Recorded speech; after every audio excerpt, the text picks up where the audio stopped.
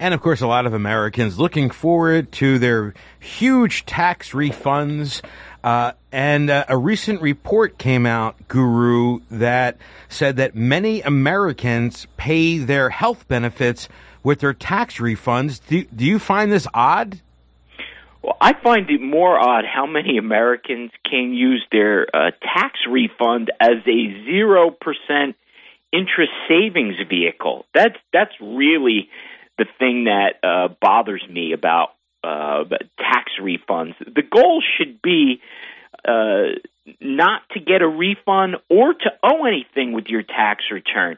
But that just doesn't happen. People are not doing enough planning, King, to try to get to the tax filing time where tax filing is just, electronically filing or mailing in your tax return with a zero net on that. But getting back to the issue that you're raising here is that people, or findings are showing that people are getting large refunds, and those are the same people that are filing earlier, and that makes sense. But what the findings also show is that these early filers are predominantly women and young people.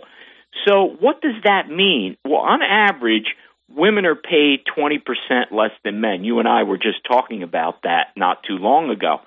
And those between the ages of 18 and 24, many of them have less than $1,000 in their savings account to be able to cover any type of medical emergency.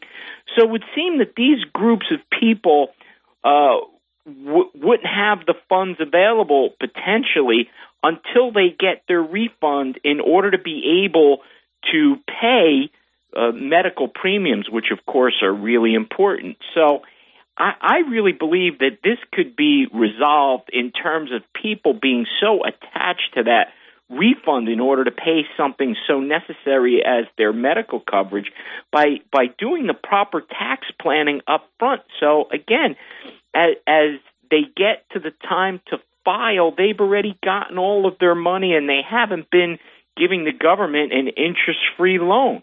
So I really think that is the approach that the people out there who find themselves in this situation, take the time now to do your proper withholdings on your paycheck so that you're getting your money much faster than having to wait potentially a year in order to get your refund.